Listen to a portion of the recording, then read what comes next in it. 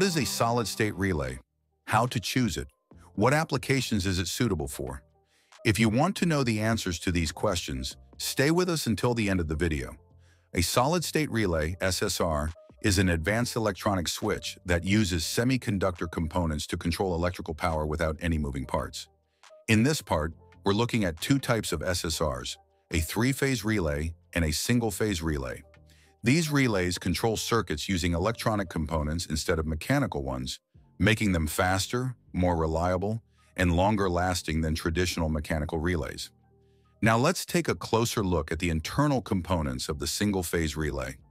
As you can see, the cover has been removed, showing the key parts inside. These include the control input, the power output section, and the semiconductor switching elements that allow the relay to work. A solid-state relay operates by using semiconductors to control the switching process. The control side and the power side are kept separate by an optocoupler.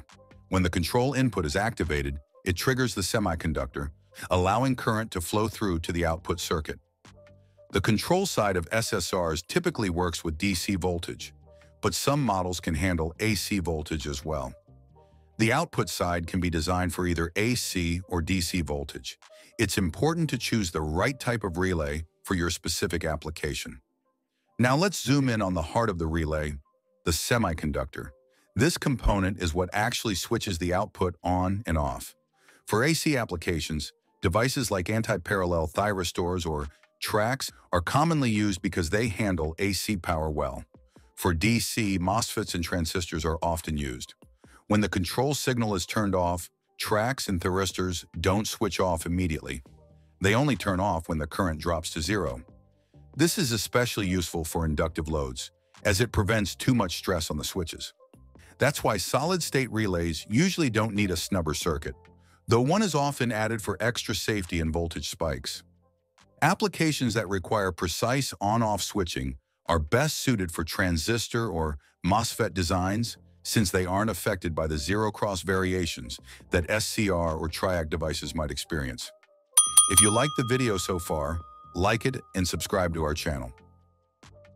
Next, let's take a look at a three-phase solid-state relay.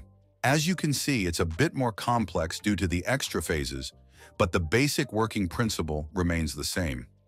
Now let's check out the bare electronic board with no components attached. This is where all the relay parts will be placed. Step by step, the electronic components are added to the board.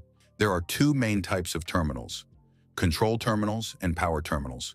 The control terminals send the activation signal to the relay, while the power terminals connect the relay to the load. Here you can see the semiconductor components on the back of the board. These are crucial for the relay's switching function and are positioned to ensure the best performance of the three-phase relay. Next, the heat sink is attached to the semiconductor components. This is an important step because the heat generated by the semiconductors needs to be dissipated to prevent overheating. Thermal paste is usually used between semiconductors and the heatsink. Finally, the relay is placed in its protective enclosure. This cover fully protects the board and its components from damage while making sure everything functions properly. If the current passing through the relay is high, a larger heatsink may be needed. This ensures that the relay can handle the extra heat and continue working safely. Now we see the relay with a larger heatsink installed underneath, ready to handle heavier loads without the risk of overheating.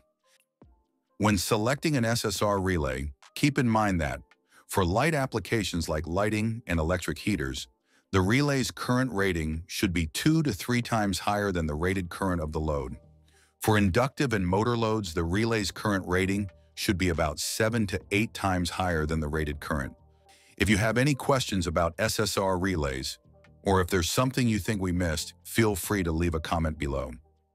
Please subscribe to our channel, ring the bell for notifications, and share our content with your friends.